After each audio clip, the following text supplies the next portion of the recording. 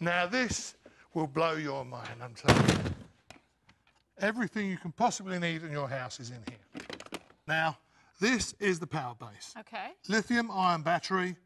Memory's not a problem. You can charge it up when it's half charged, fully charged. It doesn't make any difference. So that makes everything cordless? Yes. The most popular tool is a cordless drill driver. Okay. And you notice the way I just snapped it onto the base. They're interchangeable. It's got this safety trigger. Ooh, that sounds pretty powerful. Love it. So you can use power driving and you can also use it for drilling out. All right. Okay, now... Show me what else you got here. All you have to do is pull that trigger back. Yeah. Right, and then off it comes. Okay. So it's very, very easy, quick and easy to do.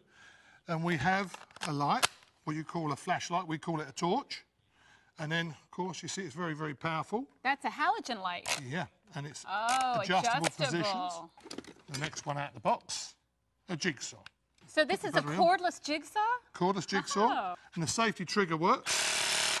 Very powerful sounding. So now we have a cordless jigsaw too. Yes, and this can do all your scroll work and shape work with boards, or if you want to cut off thin timber, it's fine. Now we'll go on to this baby. A circular saw. Aha. Goes the same way. Push the battery on, press the safety trigger. Now we're going to the big tool, so a cordless circular saw too. But that's just the beginning, right? What I want to show you is once we take that off, okay, lay that down there. This is the real clever stuff. Take this battery and you put it in its housing there. Then we take the circular saw and then snap it in. And you know where the battery went? Yes. This little power adapter inside, this little baby goes on there. So that's Shut how that down, you're powering lock it up, and then you turn your circular saw into a table saw. So this is a portable table saw, and there's no plugs. It's all run on batteries? That's exactly right. This is getting better by the minute. Yeah. But this is just the beginning.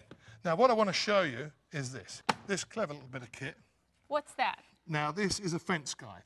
Stainless steel fence guide, and it's got a built-in spirit level to it. You're being kind of rough with this. This is a tough bit of kit.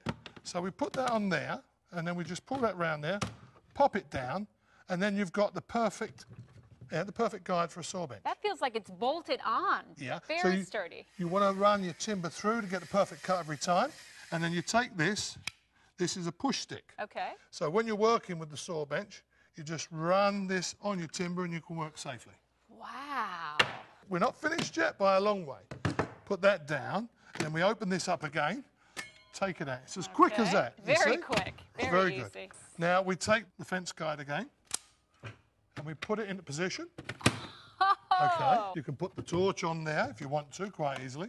Snap it up there, of course, and then it gives you your power source.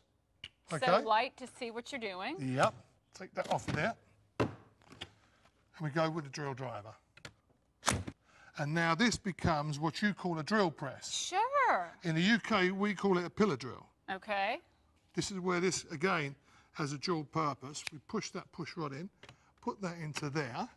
It becomes your drill press. Look at that. Here we go. Let me just turn it off. There you go.